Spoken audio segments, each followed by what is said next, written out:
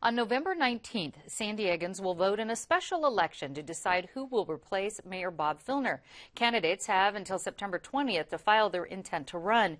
Here with some insight on what to expect in this race are political science professors Brian Adams and Carl Luna. Welcome back. Good to be here. Good to be here. Brian, tell us about the essentials for a candidate in a short race like this. What do they need?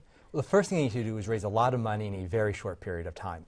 They need to use that money to increase their name recognition, get their face out there to voters, get an early start, and they need to line up supporters, interest groups as well, and also to work on a get out the vote drive. Because there's a very short period of time, you've got to start doing that right away. In particular for the Democratic candidates, typically in special elections, Democratic turnout is lower. Okay, and going on with this, when it comes to following the Filner scandal, what do you think, Carl, that voters will be looking for in particular candidates? They're going to want a candidate who they'd like to see on their TV for the next few years, who's not going to be prone to scandal. They're not going to want another hugger. They're going to want somebody who seems competent in the job but has a good personality, and the personality you bring to the table early on in the campaign will largely be the one you're measured on. And following up on that, David Alvarez just tossed his name in the hat today to run for candidacy. What is this going to do to the race? Well, it changes the dynamic entirely. Mike Aguirre had thrown his name into the hat, or a hat into the ring, as they say, and that was going to be a minor impact, maybe throw you into a runoff. But David Alvarez could significantly cut into Nathan Fletcher's vote. There's even, if Mr. Faulkner targets Mr. Fletcher for his negative ads, David Alvarez could beat him and end up going into the runoff campaign, which could give the Republicans a major advantage. And Brian, Nathan Fletcher was the first to announce his candidacy. What do you think his strengths are with the voters?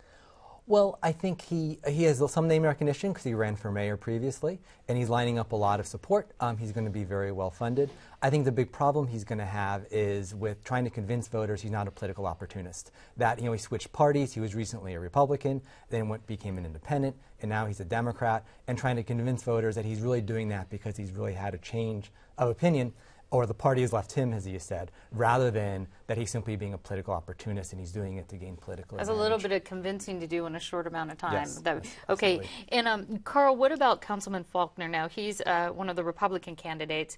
What do you see his strengths are in this race? Yeah, he is the de facto Republican candidate. The party has surrounded him. Carl DeMaio decided not to run.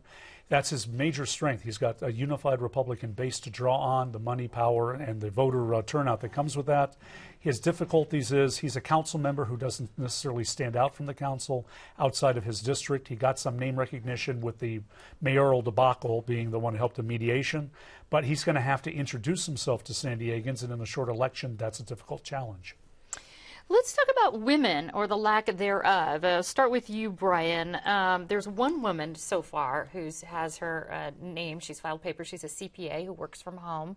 But so far, not a whole lot of women.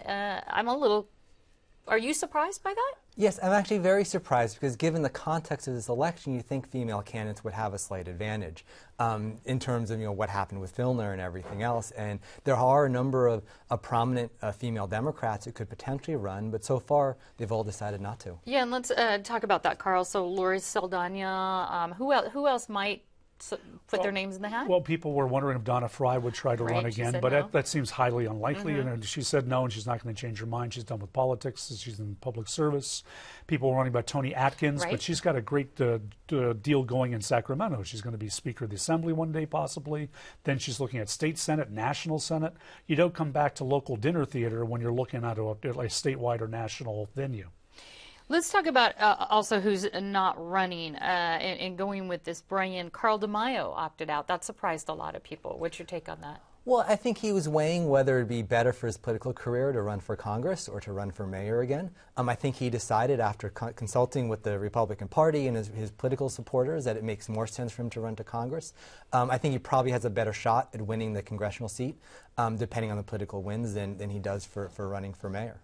And he lost one race already, if that's not an indicator. And losing the same race twice isn't particularly good for your political career. For long term. And Carl, what about Todd Gloria? He declined to run as well. What do you think that's about? I think Councilman Gloria, Council President Gloria, likes the position he has as Council President and acting mayor. It'll get him a lot of name recognition without a lot of risk. He'll be able to pursue an agenda, build his base, and he's a candidate for the next mayor's race or the race after that and other potential statewide offices.